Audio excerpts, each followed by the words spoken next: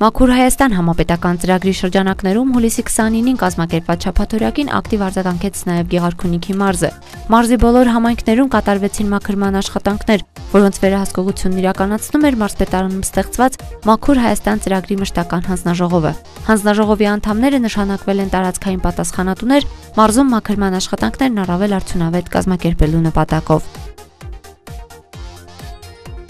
Մաքուր Հայաստան ծրագրի շրջանակներում մարզային մշտական հանձնաժողովը շարունակում է իր աշխատանքները Գեղարքունիքի մարզում։ Նշեմ, որ 7000-ից ավելի քաղաքացի այսօր մասնակցում է մեր միջոցառմանը, 212 եւ ավելի մեքենամեխանիզմ է աշխատում եւ 25 ապօրինի աղբավայրերից այսօր մեզ հաջողվել է կոնսերվացնել 7-ը եւ բազմաթիվ կուտակված աղբ։ Իրականում այսպիսի միջոցառումները շատ են կարևորում, քանի որ մենք կարծում եմ պետք է մաքուր պահենք մեր տունը, մեր հայրենիքը։ Շաբաթօրյակի աշխատանքներին անմասն չմնաց նաև Գավառ քաղաքը։ Նույն սկզբունքով քաղաքապետարանի աշխատակիցները որպես պատասխանատուներ կազմակերպեցին քաղաքում ընթացող մաքրման աշխատանքները, որոնցում ակտիվորեն ու պատրաստական ընդգրկվել էին քաղաքի կրթամշակութային հաստատությունները, հիմնարկ ձեռնարկություններն ու համայնքի բնակիչները։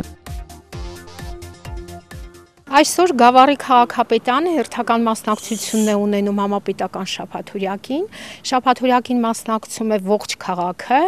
համայնքային ենթակայության բոլոր հաստատությունները, հիմնարկ ձեռնարկությունները եւ բնակիչները։ Ճիշտ է, ոչ բոլոր հիմնարկ ձեռնարկություններն են ակտիվ մասնակցություն ցուցաբերում եւ պասիվություն կա նաեւ բնակիչների կողմից, բայց ես կոչ եմ անում, որպեսզի բնակիչները այսօր այդ մասնակցություն ունենան մեր քաղաքի գործին, նրանք պետք է հասկանան, որ քաղաքը մեր տունն է։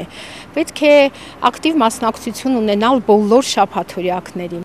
Գավառ քաղաքում առավել ակտիվ էին պոլիկլինիկան ու բժշկական կենտրոնը, Գեղարքունիքի երկրագիտական թանգարանը, մարզային գրադարանը, քաղաքապետարանի ենթակա կազմակերպությունները։ Այս անգամ ակտիվություն նկատվեց նաև Արցվաքար եւ Հացառատ թաղամասերում։ Արցվաքարում շաբաթօրյակին մասնակցում էին նաև բնակիչները։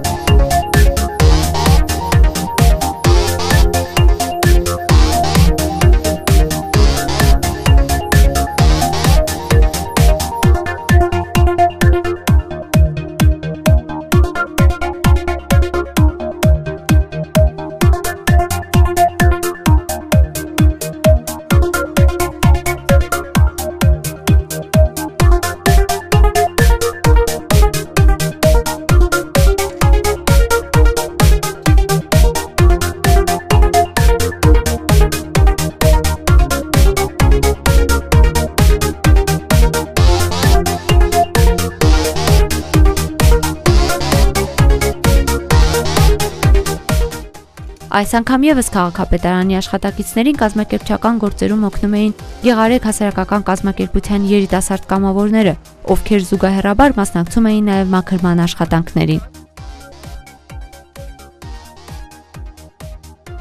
Որպես Գեղարեք հասարակական կազմակերպության անդամ, ես շատ ուրախ եմ, որ